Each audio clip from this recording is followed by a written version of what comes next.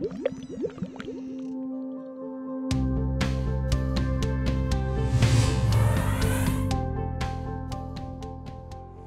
there, my name's Tim. I'm an illustrator and designer from New Zealand, where I was lucky enough to work for a place called Weta Workshop on some really cool movies like Tintin, Avatar and District 9. So I'm really passionate about film, but I also love character design. And in this course, we're going to learn how to design a cast of characters from the same fictional world.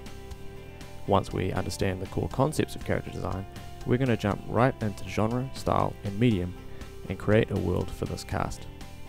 Then we're going to start big by experimenting with silhouettes, shape and tone to start designing our characters.